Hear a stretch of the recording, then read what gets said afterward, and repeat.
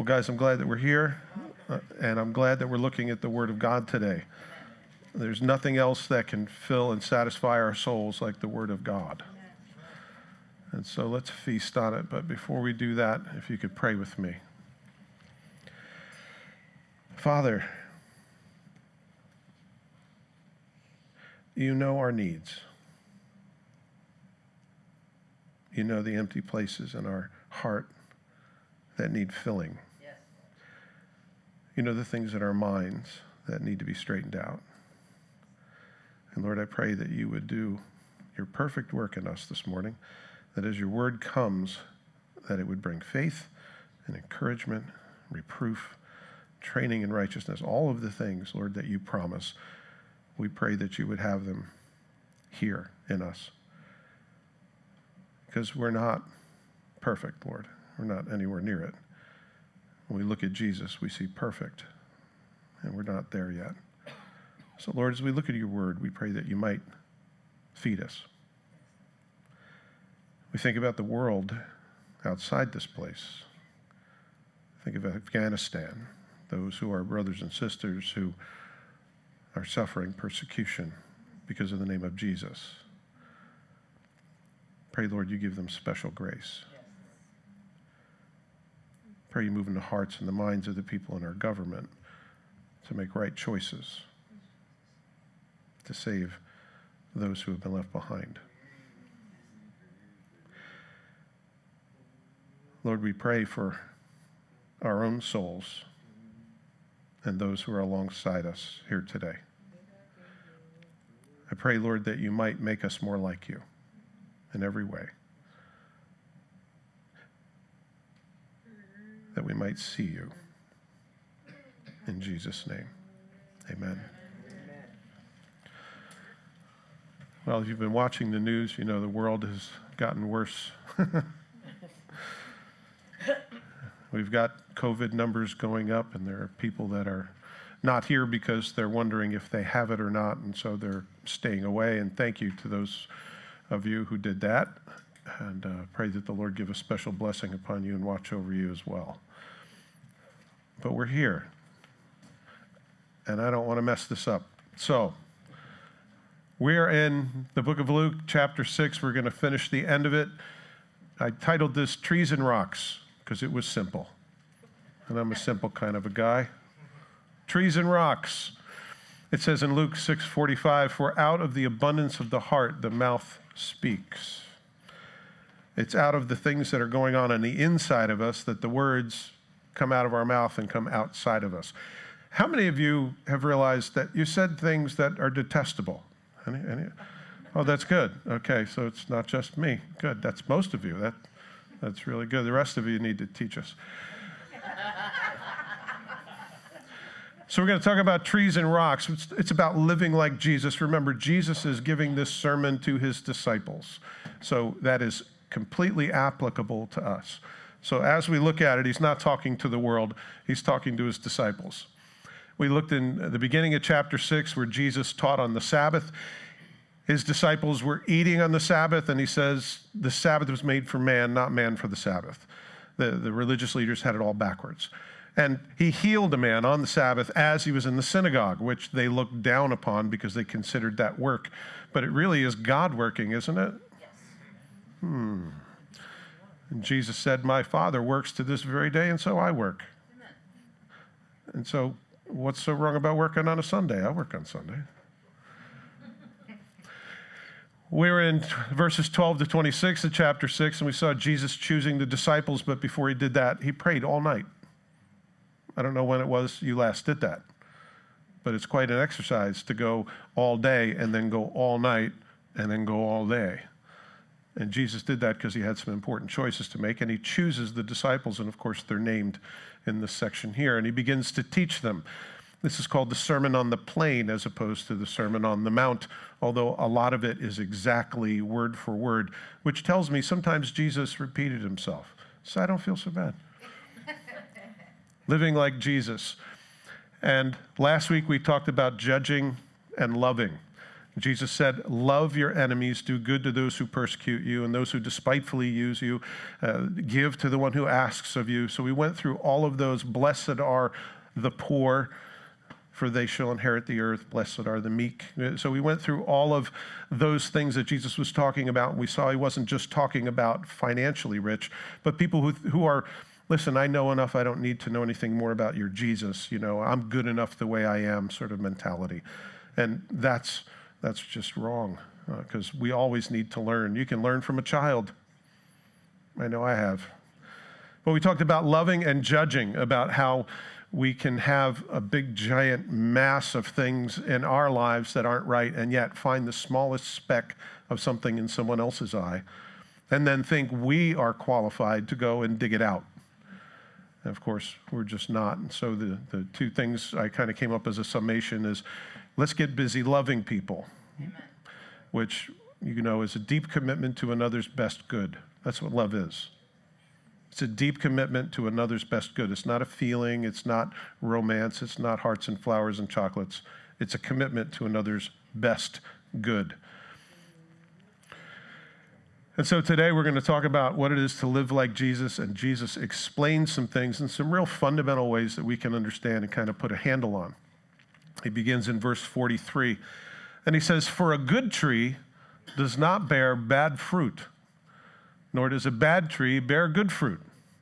For every tree is known by its fruit. For men do not gather figs of thorns, nor do they gather grapes from a bramble bush.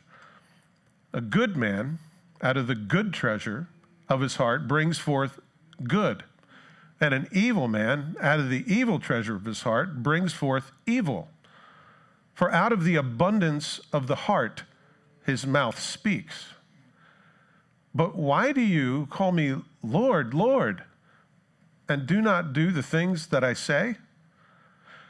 Whoever comes to me and hears my sayings and does them, I will show you whom he's like. He's like a man building a house who dug deep and laid a foundation on the rock. And when the flood arose and the stream beat vehemently against the house, it could not shake it, for it was founded on the rock. But he who heard and did nothing is like a man who built his house on the earth without a foundation, against which the stream beat vehemently, and immediately it fell, and the ruin of that house was great." So it's a simple 6 verses that we're going to go over here. But the very simple teaching that Jesus teaches us has some big implications for our lives. And so I would ask you to consider it. You've probably read through this before, and maybe you've even studied it, or maybe just on the first viewing you go, well, that makes sense. Trees and rocks, I get that. No problem. A good tree does not bear bad fruit.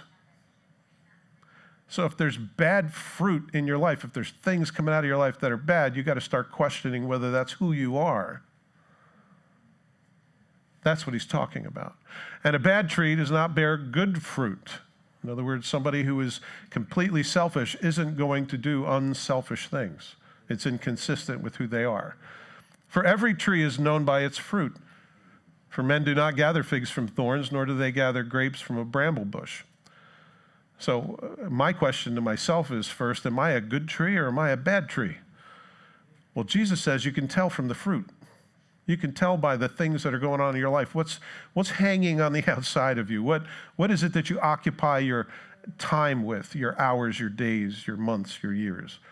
What is it that's a priority to you? And would people be able to see that? For instance, if they opened up your checkbook, what are you taking care of? Basically everything for yourself and nothing for anyone else? Or are other people involved in that?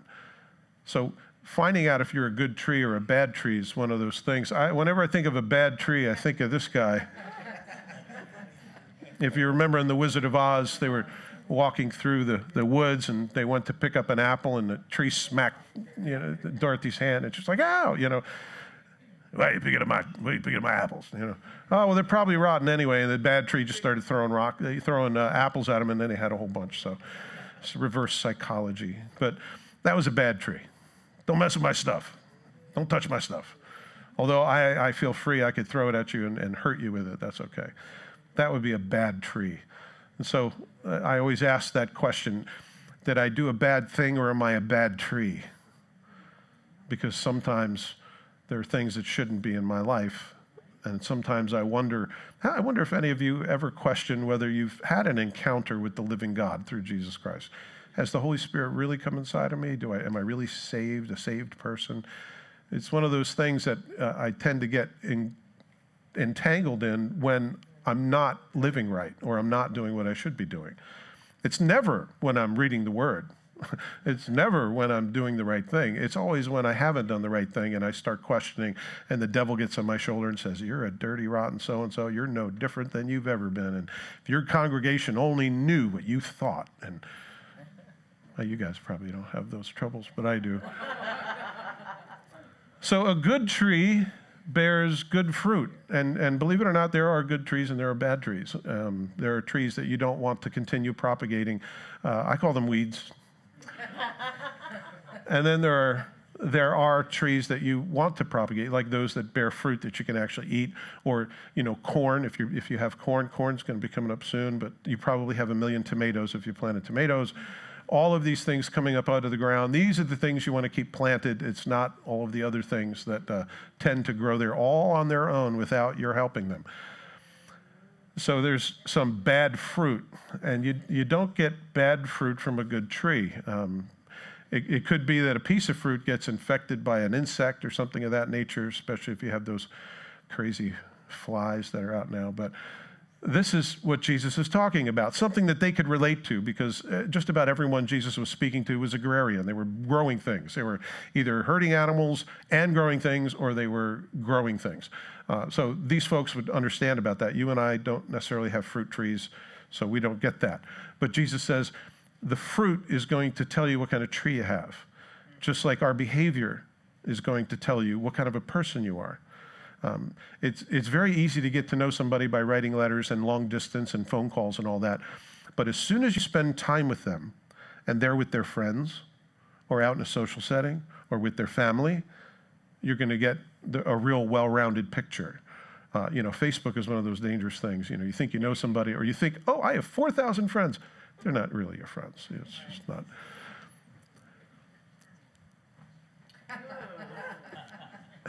Jesus is saying that you don't gather figs from thorns. So there are some people who are thorns, and they don't produce fruit. There's not going to be any fruit there. It's what happens when a Christian tries to tell a non-Christian, you need to be good and do good things. If you're a bramble bush, you're not going to produce any fruit. You're going to make a lot of thorns, and you're going to make a lot of people bloody and unhappy, and you're going to get burned down at some point in time. But it's impossible to get fruit from somebody that can't produce fruit. It's impossible to get fruit from a thorn bush. Sometimes we have very high hopes for people that they will do well and perform better and, do good things and stop getting over their selfishness and stuff. You have absolutely no right to hope that somebody that doesn't have a living relationship with God of heaven, it just isn't going to happen. So don't squeeze them, because they're not going to produce anything. Because you're expecting to find something on the inside that doesn't appear on the outside, which never happens. There are not coconuts that look like limes. They're not. As much as you might try to crossbreed it and get yourself a nice pina colada flavored something, it's just not going to happen. And so we tend to do this for people. But the fruit of the Spirit, what comes out of somebody who has had an encounter with the living God through Jesus Christ, is first of all love. And then all of the others are kind of descriptive of that. The fruit of the Spirit, notice it's singular, of the Spirit is love, which includes joy, peace, long suffering. That's what you do. You suffer long when you're a fruit-bearing tree. Kindness, goodness, faithfulness, gentleness, self-control. Against such things there is no law. And those who are Christ's have crucified the flesh with its passions and desires.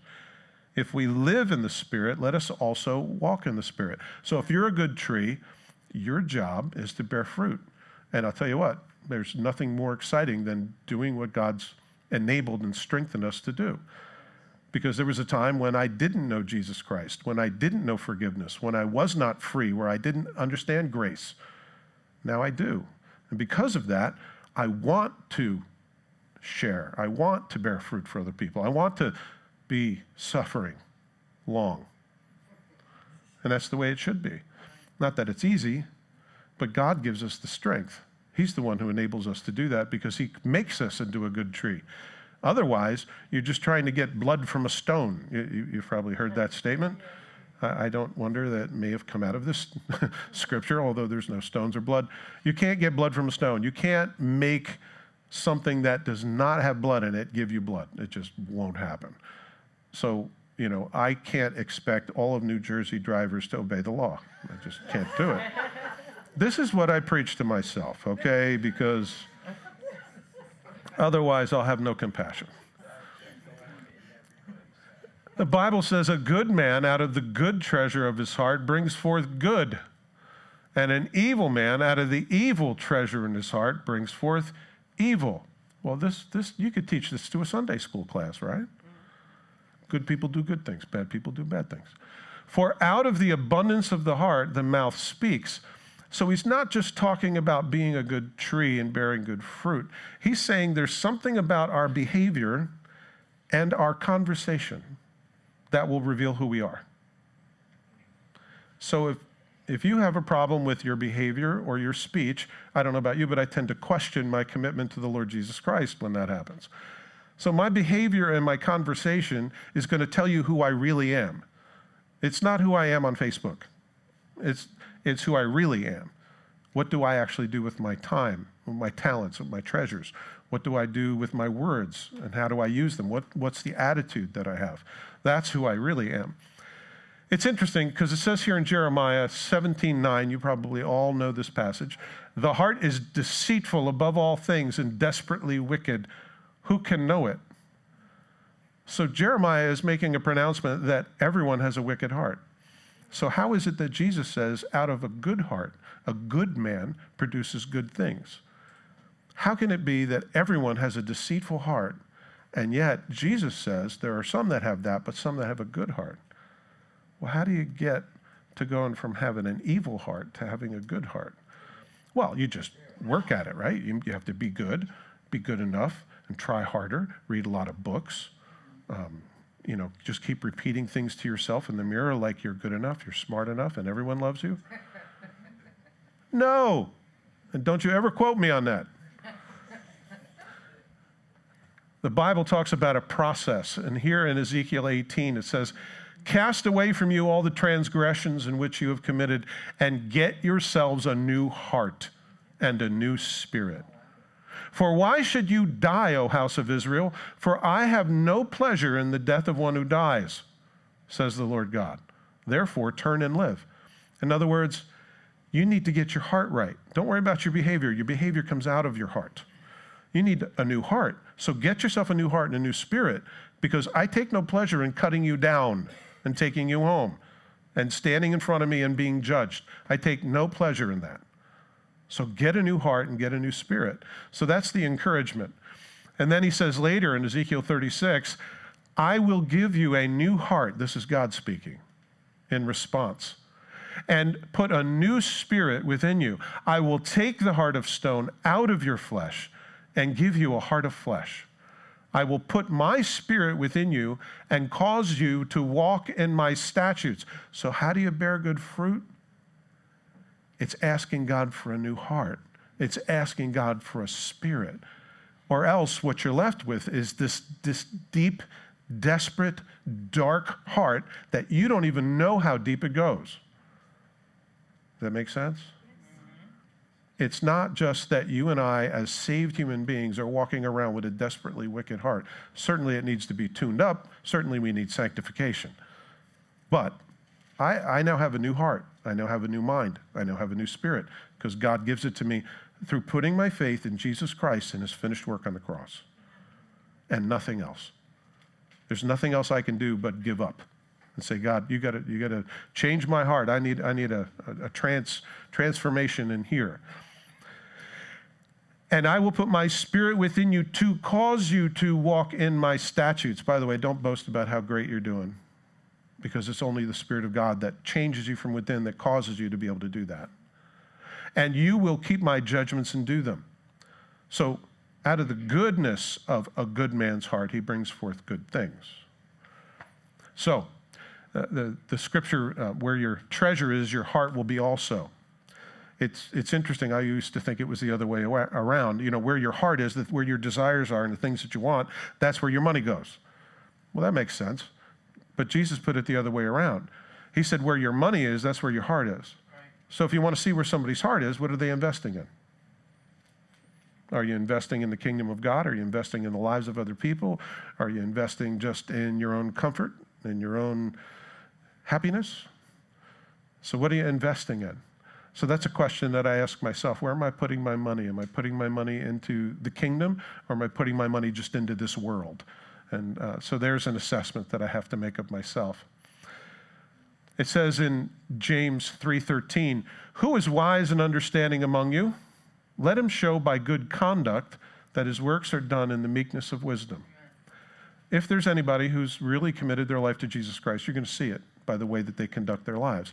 And James gives us this encouragement that we should be doing it in the meekness of wisdom. It doesn't come from some kind of a proud heart, some kind of a boasting heart. It comes from the meekness of wisdom, much like when Jesus says, don't let your left hand know what your right hand's doing. It shouldn't be a published thing. It should be something that you do as a sacred thing before you and God. And it's and I never have to worry about that here, because all of our bills are paid and we have a building. Amen. And it wasn't because we saved up $1 million to buy it. Thank God. So, for out of the abundance of the heart, the mouth speaks. Okay, well, that tells me why I say the things that I say. How many of you have trouble with your mouth? Okay, less brave people. Okay. Yes. I've had years of learning all sorts of things. In fact, I know Spanish, but it's not the kind of Spanish that I would tell you, because I know all the bad words in Spanish. I know colors and numbers and stuff like that, but I know all of the curse words because I have researched these things through experience. Why couldn't I apply myself to something else? Well, because I was a bad tree, and I was collecting the bad fruit of other people. But our language says something about it. In fact, this is how Matthew takes the Sermon on the Mount here in chapter 12. He says, a good man out of the good treasure of his heart brings forth good things, and an evil man out of the evil treasure brings forth evil things, just like what we see here Luke says. But I say to you that for every idle word men may speak, they will give an account of in the day of judgment. That means when you say something and you don't mean it. When you say, I'll see you at church at 10 o'clock and you don't show up. Or I'll be there tomorrow. Or it's when you say something and it doesn't happen. It's an idle word. It doesn't go anywhere. It doesn't produce anything. And I get to the place where I like hyper analyze myself, and I start thinking, well, when I say good morning, do I really mean good morning to people, or is it just a way of breaking the ice? When I say how are you, do I really care how they are, or am I just saying that because it's a thing you say? How are you doing? Do I mean that? Or is it an idle word? Is it just, hey, how you doing? Like, I'm busy. Stay away from me, you know. So I hyperanalyze. I'm sorry. I've gone into self-therapy right in front of you, but I will have to give an account for everything that I say, every idle word. That's how important what comes out of your mouth is. But it's important that your heart's right first. For by your words you will be justified, and by your words you will be condemned. Just like I can identify an apple tree very easily when there's apples on it. Say, that's an apple tree. You're a genius, Dave. You know, that is an orange tree. How do you know? There are oranges on it. It's not hard, but this is a little more difficult because people tend to be a combination of things, don't they? It's not just good. Sometimes people can breathe out fire on you. I don't know if you've ever experienced this. Maybe you're not married. Wow, I said that. So, you get close enough to somebody, you get to see really what's going on the inside. You know what I'm talking about? Okay. That's why a lot of people don't have intimate relationships with other people, because they're afraid that they'll see what's going on the inside. But not you good people. James has a lot to say about the tongue. He says, my brethren, by the way, notice his audience. My brethren, let not many of you become teachers, knowing that we shall receive a stricter judgment. Why is that? Because the things that come out of your mouth get picked apart. Trust me. For we all stumble in many ways. I love that he says that. If anyone does not stumble in a word, he's a perfect man, able also to bridle the whole body. By the way, this word perfect means mature, well-rounded. It doesn't mean perfect like perfectionistics take it to be perfect. If you can control what comes out of your face, you can control anything. Yeah. I can control what goes into my face in the way of caloric intake. If I can control what comes out of my mouth. I can control my temper. I can control my driving. I can control everything if I could just control my face. He's a perfect man, able to bridle the whole body. Indeed, we put bits in the horses' mouths that they may obey us. It's interesting, we use the mouth. And we turn the whole body. Look also to ships. Although they are large and they're driven by fierce winds, they're turned by a very small rudder, wherever the pilot desires. The question is, who's the pilot of your mouth? Even so, the tongue is a little member, and it boasts great things. See how great a forest a little fire kindles? All you have to do is go look to California and all the fires they have out there. Forget how many miles of property are burning out there. All started by one spark. For the tongue is a fire, a world of iniquity. The tongue is so set among our members that it defiles the whole body, and it sets on fire the course of nature, and it is set on fire by hell. All you have to do is turn the TV on and listen to the war of words. For every kind of beast and bird, of reptile and creature of the sea has been tamed and has been tamed by mankind, but no man can tame the tongue. It is an unruly evil, full of deadly poison. With it we bless our God and Father, and with it we curse men who have been made in the similitude or the image of God. Out of the same mouth proceed blessing and cursing. My brethren, notice his audience, these things ought not to be so. Does a spring send forth fresh water and bitter at the same opening? Can a fig tree, my brethren, bear olives, or a grapevine bear figs? Thus no spring yields both salt, water, and fresh. Amen. And so if we say that we're followers of Jesus Christ, that needs to be indicated in our speech, in what we say, in how we say it, in the motives in which it's made. And of course, that has to go back to our heart and what's going on inside of us, and then what happens in our mind, whether we're going to do those things that Jesus says or not do those things that Jesus says. And we have that choice. But why do you call me Lord, Lord, and do not do the things that I say? That's a really good question. Because when we say that, it's just words. Like worshiping this morning, it could have just been that we got together to sing, because, my goodness, you turn the radio on and you sing to all kinds of songs, and you have no idea what you're singing. And suddenly words are coming out of your mouth. It happens to me. That's why I don't turn the radio on. Because I know the words, and I know the song, and suddenly I'm singing trashy lyrics. I'm like, oh my Lord, I'm sorry. I'm going to be judged for that, aren't I? I better cut that out. Whoever comes to me and hears my sayings and does them, I will show you who he's like. And Jesus is going to give us this parable. And in another place in Matthew 7, he says this, not everyone who says to me, Lord, Lord, shall enter the kingdom of heaven, but he who does the will of my Father who's in heaven. You see, it doesn't matter what you call Jesus. It matters how you respond to Jesus. Right. Many will say to me on that day, Lord, Lord, have we not prophesied in your name? That's a pretty big deal. Cast out demons in your name? I don't even have that on my resume. And done many wonders in your name? I'm not quite there yet. And then I will declare to them, I never knew you. Never knew you. Depart from me, you who practice lawlessness. So is it possible to cast out demons and do wonders in the name of Jesus Christ and still practice lawlessness? Yes. You can be a make-believer instead of a true believer or an unbeliever. Hypocrisy is one of those things that people tend to cover up with doing good things, and they think they've done a good thing and it's good enough, but giving somebody a cold glass of water in a burning building is not nearly enough, and because it doesn't involve sacrifice.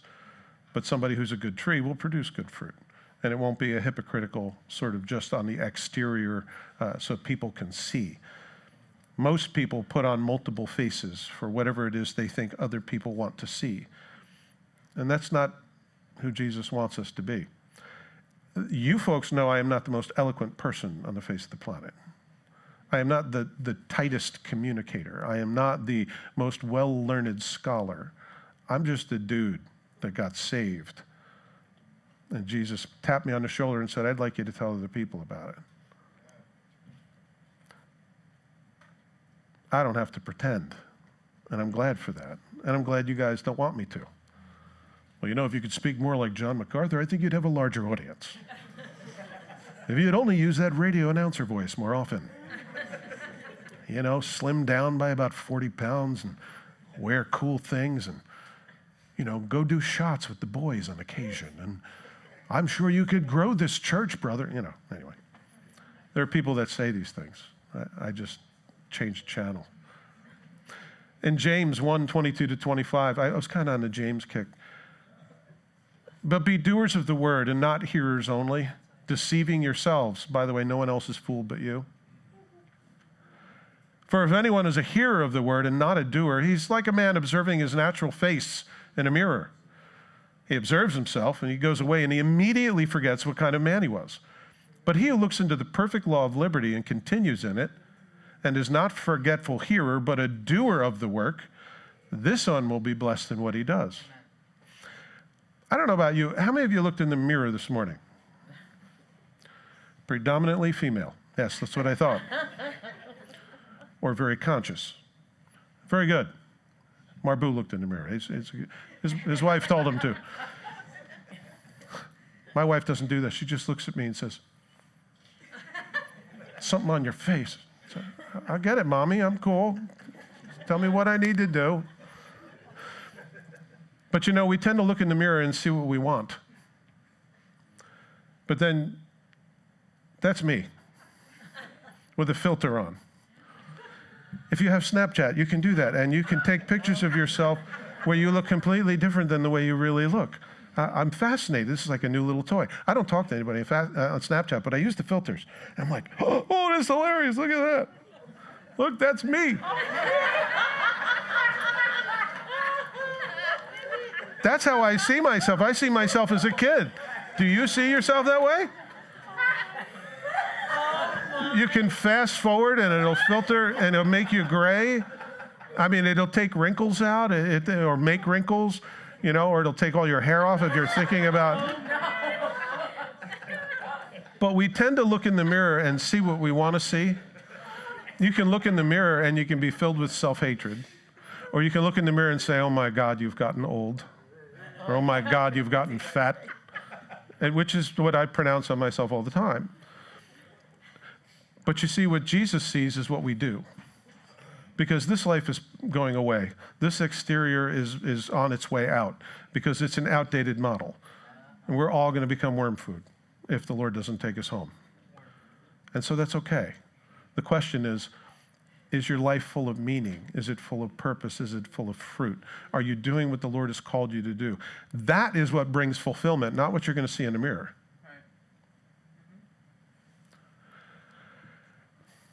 Jesus said, I'll show you the one who does the will of my Father, that does what I'm telling you to do. I'll tell you what he's like. He's like a man building a house who dug deep and he laid the foundation on a rock. And when the flood arose and the stream beat vehemently against the house, he could not shake it, for it was founded on the rock. Amen. Now I'm going to ask a trick question, and I'm sure none of you will answer. The rock in this picture is what? See, it's a trick question. Because he answered it previously. He says, the man who hears my sayings and does them, I will tell you what he's like. He's like the one who built his house on the rock. So the rock is actually doing what Jesus says. It's actually doing. I know, I see some disbelief. Whoever comes to me and hears my sayings and does them, I will show you whom he is like. Now I have to go through all the silly pictures again. So that's what the rock is. The rock is a person that dug down to the foundation and built his life on the sayings of Jesus and did them. Just so you don't miss that little curve. So building your house on the rock, that's how you know that the house isn't going to go anywhere. In fact, we have building codes for a reason, although a lot of the houses down the shore don't do that because they actually build them on sand. And they'll make what's called a monolithic, anyway. They make one big foundation that just kind of sits on the sand, but what happens is when it rains or you get a flood and the water goes underneath that foundation, all that weight from the house that was once distributed nicely over the sand is now unevenly distributed and creates a sinkhole in your house because it's not founded on the rock. But down the shore, you can't dig deep enough to get to the rock because it's all sand. So, which leads us to another building issue. Don't build on the sand. Don't build in a floodplain. Don't build on the side of a hill that has a great view, but it's made out of mud. Now, these are things that people should know. This is things that great engineers should take care of. You can build your house on a rock, or you can build your house in a rock. It will be stable and won't go anywhere. And there are places where you can build your house that are susceptible to fault lines and that kind of thing. And then there are places that you can build in the midst of the most tumultuous sea, and they don't go anywhere. I find lighthouses to be quite fascinating because they've been there for a long time. Well, at least in America, we think it's a long time. You go to Europe, and it's like nothing. They're like condos or something. Building your house on the rock means doing what Jesus says, not just knowing about Jesus, not having a mind full of scriptures, not being able to rattle off the passage from memory. It's about doing it, which is a far different thing from knowing it, right? I mean, there's a lot of things I know, fewer that I do. I love some of these old places like in Europe, like these giant castles. Guess what? They're built on a rock. You know why? Because they're still here. You're not talking about something that's just a couple hundred years old. You're talking about something that's thousands of years old, like back to the medieval times. I mean, that's built well, okay? Not only did they build it on the rock, but they built it of rock. And some of these places, this is actually in Germany. I mean, I can't imagine just even cleaning that place. I couldn't live there. But there are some absolutely beautiful places, and they still exist because they're built right. If you want your life to be built right, and if you want it to last, build it on the rock, which is doing what Jesus said, not just knowing it. I'm always fascinated by lighthouses. I think they're a great picture of who we're to be in the world, actually. Always a warning and a guide for people. It's interesting because Jesus says this, the man who dug deep and he laid his foundation on the rock. That tells me that there's some effort involved.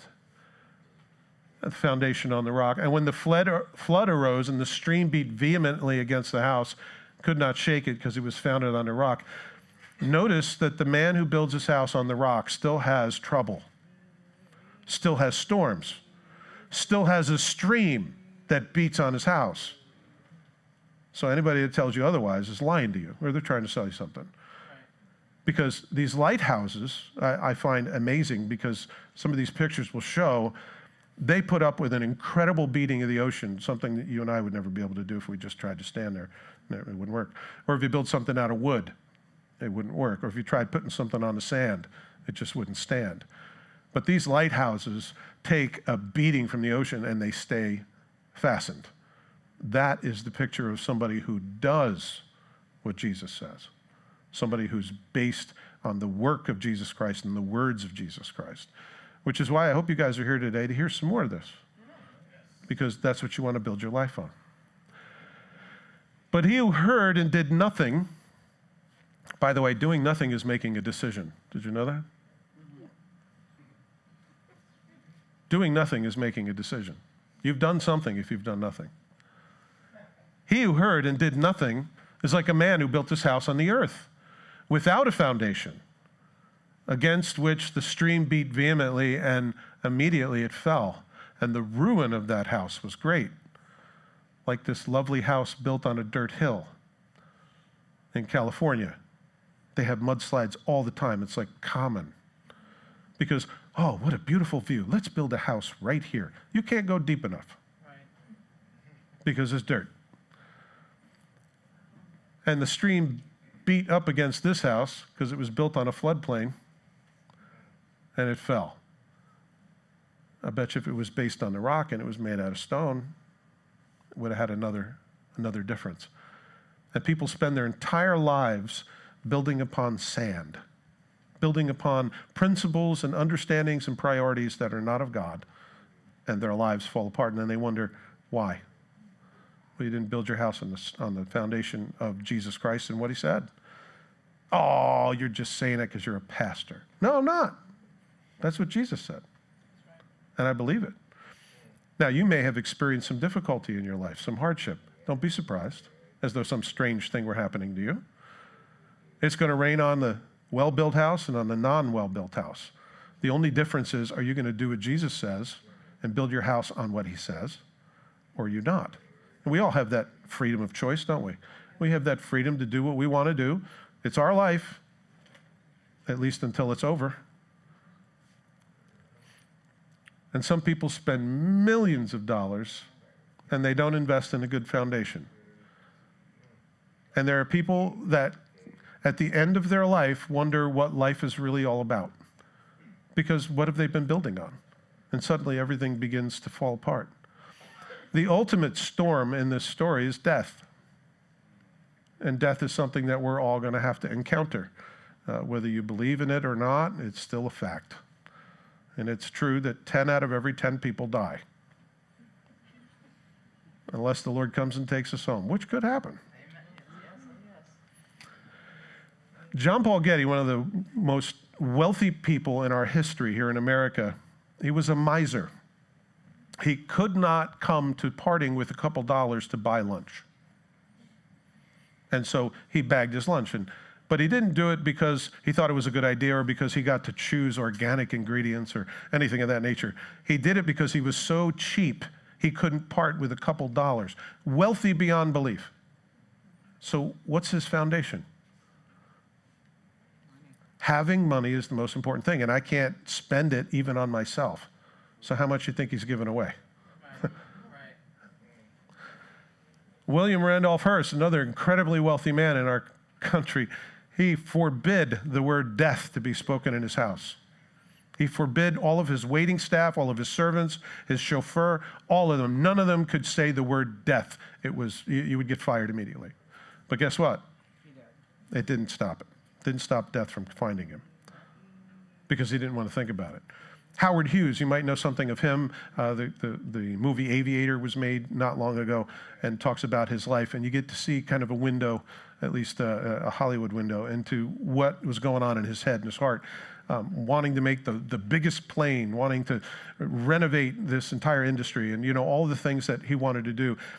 He died in fear. He was a germaphobe, and he was basically insane at the end of his life. What was he building his life on? And there are people that would say he had everything. People that say, he's an innovator. He went as far as he could with all that he'd been given, and he did more than other people did. And, he was able to speak confidently before Congress, and, all of this stuff. He seemed to have it all together, but in the end, he lost it. He didn't build his house on the rock.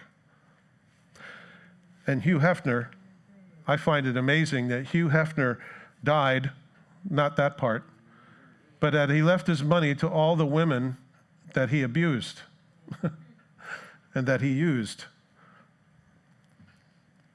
I think that's ironic. Because what are you basing your life on? If it's about yourself, if it's about enjoyment, if it's about happiness, you will never be happy. Never. You'll be chasing it like a carrot out in front of a donkey. I mean, you never find enough because we have a God-shaped hole that only Jesus Christ can fill. Amen. So, what kind of fruit is seen in your life? And are you a person who is a doer of the Word of God? I think that boils down everything that Jesus said in this section. In Psalm 127, it says this, unless the Lord builds a house, they labor in vain who build it. Unless the Lord guards the city, the watchman stays awake in vain. In vain you rise up early, you sit up late, and you eat the bread of sorrows. But, and so, he gives his beloved sleep. Listen, you might be about working and striving and making goals and saying, I'm going to do this and I'm going to do that. And you know what? Unless the Lord's doing the work and unless you're a good tree, you're not going to produce any good fruit, anything that's lasting. And so I ask myself, am I a good tree or a bad tree? I'm a good tree because Jesus makes me a good tree. Because he gave me a new heart and a new mind and he put his Spirit inside of me. And because I don't do the things that I once did, I do those things that please the Father, and it gives me joy to do so. Those are all evidences that God has done a work in my life. That's one of the greatest miracles I can attest to, is what he's done in my life. I hope your testimony is exactly the same, that God has done a work in your heart where there's fruit just coming out of you because you're his conduit to bless other people and to point people to Jesus. And that's what every one of our lives is about. It's not just Pastor Dave. That's every one of us, right, to live up to our fullest potential. And yet I understand that Jesus says, I'm the vine and you're the branches. And he says, any branch in me that bears fruit, I prune it. So there are going to be things that you got to cut out of your life for you to bear more fruit. There are things that need to be done, and anybody who doesn't produce fruit gets cut down and thrown into the fire. And Jesus is referring metaphorically and literally to a place which was never designed for human beings. And yet that's where we'll end up. So are you a good tree or a bad tree? You never see trees trying to force out some fruit. You don't see them giving effort. It just happens. It just happens. Is it a natural thing for you to serve the Lord? Is it a natural thing for you to think of other people? Is it a natural thing? It can be if the Spirit of God is inside of you and he can inspire you to do such things.